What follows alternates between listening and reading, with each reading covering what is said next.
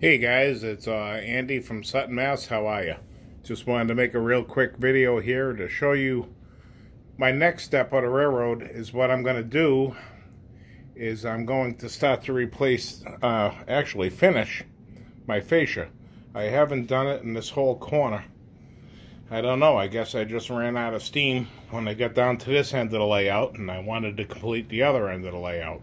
So what you can see is I came all this way, all the way down with the fascia, and I did some pretty nice work down here, if I don't say so myself, with this curve, which was pretty silly I had to do, but long story short, I'm all good down here, I'm all good down here, I'm all good down here, and I carried it on, and then I just never finished the end. So, reason for this video is I just wanted to show you the before, and then I'll shoot another video of the after.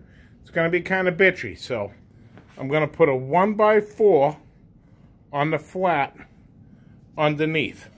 So I'll go from here to here to here and run it out. I'm going to do the same underneath those 1x4s on the flat and run it out. This is an L-girder layout, by the way. And the reason I need to do the 1x4 is to match that end. Which, what I did, as you can see now, I have the 1x4 under the L-girder and the top. So, gives you a little bit more wider of a fascia. Okay, so once I get that 1x4 on the flat underneath, I'm going to put a 1x5 upright on the whole face. I'm going to have to drop it down with a 1/4 inch reveal on the top and the bottom. And then what I'll do is I'll apply my hardboard, hardyboard, whatever you guys want to call it. Everybody calls this a different thing, but it's some fantastic shit.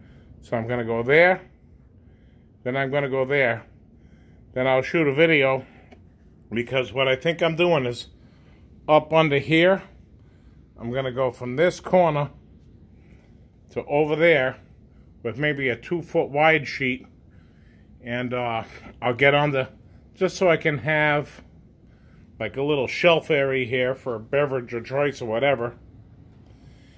And then that will allow me to run blocks down from here to that sheet. Here, down, here, down, here, down.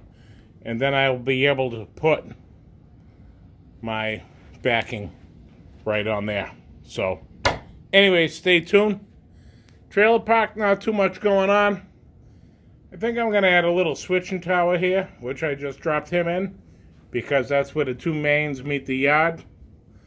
I've got a container train parked here right now, and I bought some new cars, as we all have. We'll go over that some other time, but what I really need to do is get this whole fascia done. And then over here, I'm going to have to pop this out, the Digitrax and the turntable control, and then I don't know, I got to really think about this. On this side, I put foam board on the face of the 1x. See, that's what I'm talking about, 1x underneath. And you make like a box. And that is solid as can be. And the reason I did the foam board on this side, then I put this on the face, is it gave me a little bit more room. So I have a lot of math to do here, believe it or not, to bring this side over.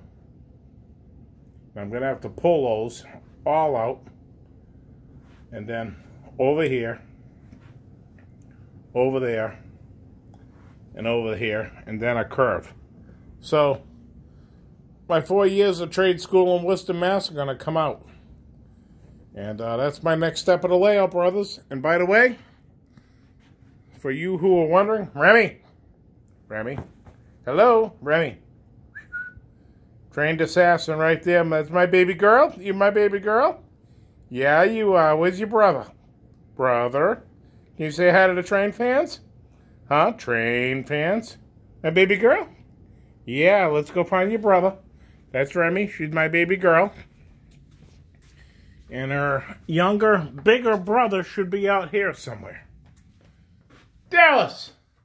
Dallas, say hello. Hello. Come on, do the head tilt thing.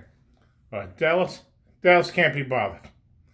Okay, guys, that's Remy and Dallas and my plans for the fascia. Next time I do a vid, it'll be hopefully halfway done.